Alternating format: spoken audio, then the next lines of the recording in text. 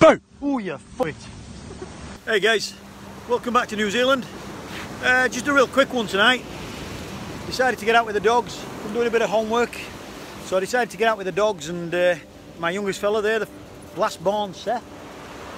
We've just come down to a local beach at Whirinaki, hitting the beaches again, and we're just going to get a little bit of footage of the sunset over that there hill. It's just a little bit of an outcrop that's keeps getting eroded away by the ocean, and it might look effective. We've got a little bit of cloud there, not so much, but a little bit of cloud. It might make some nice nice colour in the sky when the sun drops. The sun's going to drop in about an hour and a half's time, maybe an hour, so I'll just see how that works out. It's only about a 15 minutes drive from home, this one, so it's not too far to come out. Beautiful black sand beach. Over there in the distance on the horizon is flat rock. I did a video there a couple of weeks ago, so we're not too far away from that place either. Beautiful spot. Regarding photographs, I'm only really after one photograph tonight, and that's going to be the sunset over that there hill. It's not going to be, we're not going to make too many shots, but I just think we've got a bit of cloud, a bit of high cloud above there, above that hill, and I'm thinking if we get a nice little bit of sunset, it's going to make a nice photograph over that hill. I may include a little bit of foreground interest, but unfortunately some rocks are really close to the outcrop, and they're probably a little bit too close for what I want. So the other option, there's some fallen tree trunks, some dead tree trunks on the beach there. I may use them as a bit of foreground interest, or I may just not bother with foreground interest. I might just go freestyle and use the beach as a bit of foreground interest. We'll just see how it goes. I could even, thinking about it, I could even get my frigging feet wet again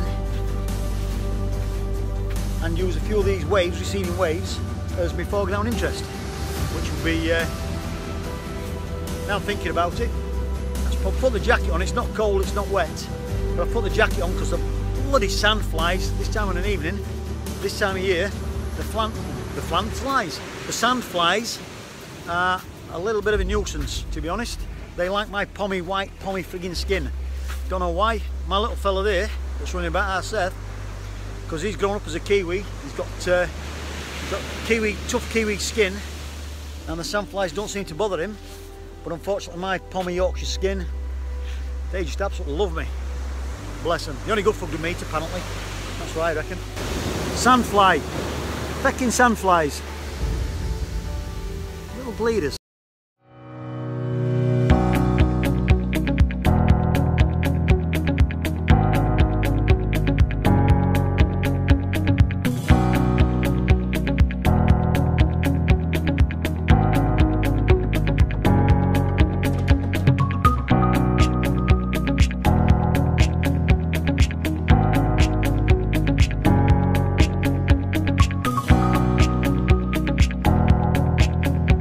you.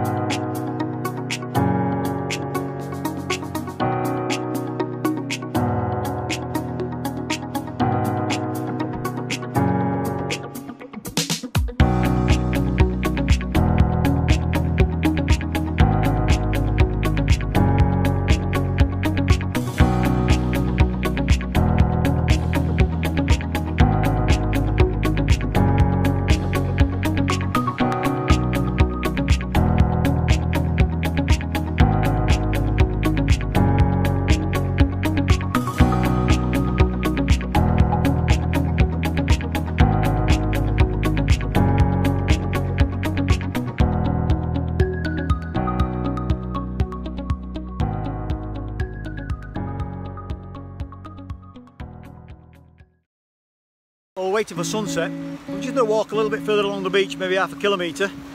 We come to the, I think this is the Tongoyo River, the Tongoyo River mouth.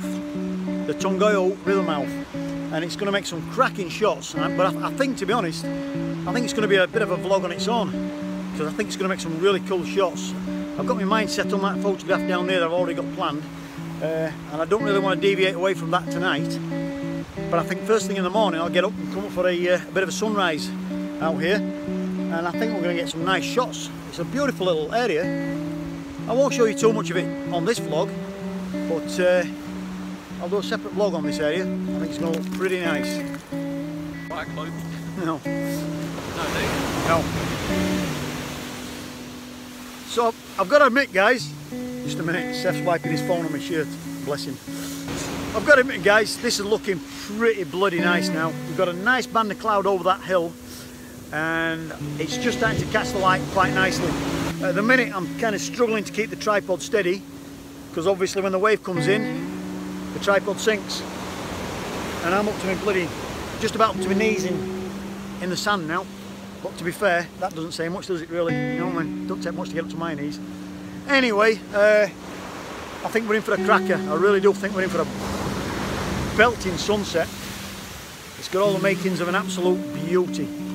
So another 5 or 10 minutes, and I think it should kick off quite nicely. Just in finishing, I think that turned out really, really well. Really pleased with that. The only thing I'm not pleased about is every now and then we've got a big surge of water and my backside is soaking. It's going to be a wet, sandy drive home. But I don't care, because I've got some cracking photos out of it. Alright guys, from New Zealand, ka kite anō.